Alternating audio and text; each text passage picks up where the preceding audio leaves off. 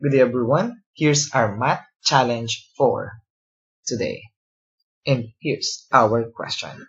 If 9x squared plus 41y squared plus 4z squared equals 24xy plus 20yz, then what is the value of x is to y is to z? You can pause this video if you want to give this problem a try.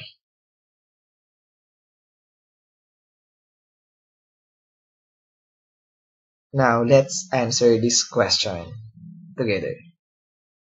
Our goal in this question is to find the ratio of x, y, and z. Now, using this one equation consisting of x, y, and z. So, how are we going to answer this kind of question?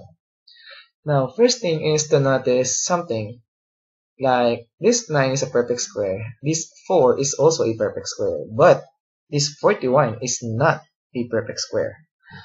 But 41 can be split into two perfect square, which is 16 and 25. So 41y squared can be written as 16y squared plus 25y squared, wherein 16 and 25 are all perfect square. So now, we have now perfect squares 9, 16, 25, and 4. And since they are perfect square, this 9 can be written as 3 squared. Of course, 16 squared is 4 squared, 25 is 5 squared, and 4 is 2 squared. And now, let's use some laws of exponent. If we have a raised to n times b raised to n, it is equivalent to just a times b raised to the power of n. Therefore, 3 squared times x squared can be written as 3x raised to the power of 2. Now, we can do the same thing to these three terms, like this. And now, what's next? Alright, what will happen if we square 3x minus 4y? If we expand this, we will use binomial expansion. So we have 3x quantity squared minus 2 times 3x times 4y plus 4y quantity squared. Now, we have 3x quantity squared and 4y quantity squared. Now, multiply negative 2 times 3x times 4y. This will give us negative 24xy. And that is exactly this term right here on the right hand side, 24xy.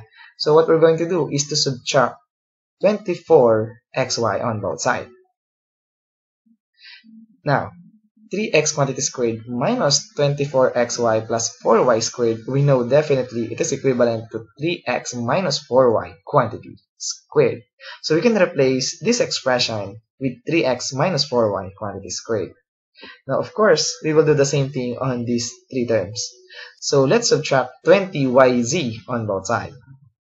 And now, let's see if the expansion of 5y minus 2z quantity squared will give us 5y quantity squared minus 20yz plus 2z quantity squared.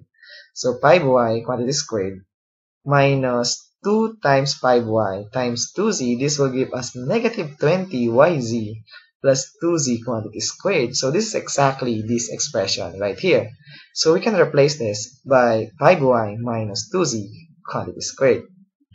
Now, our equation becomes 3x minus 4y quantity squared plus 5y minus 2z quantity squared equals to 0.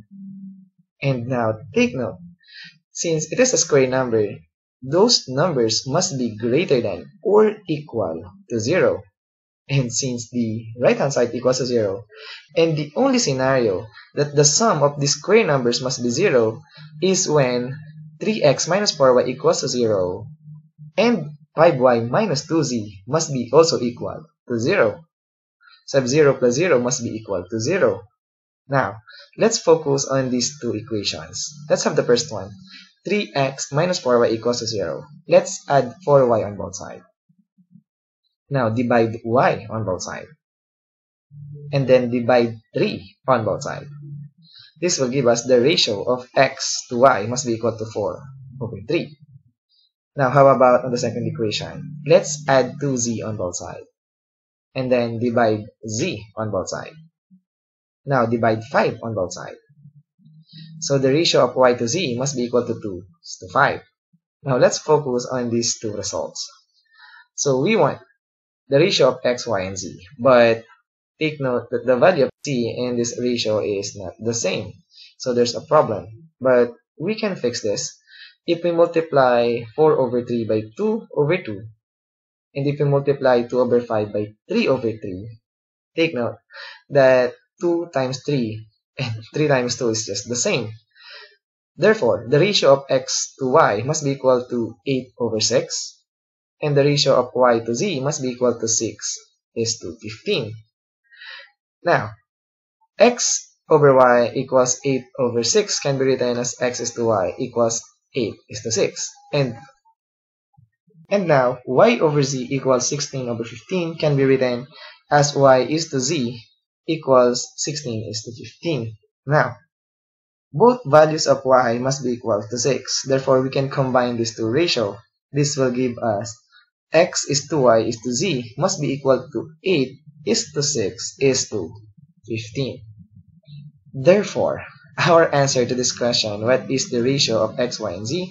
And our answer is 8 is to 6 is to 15. And as always, we are done.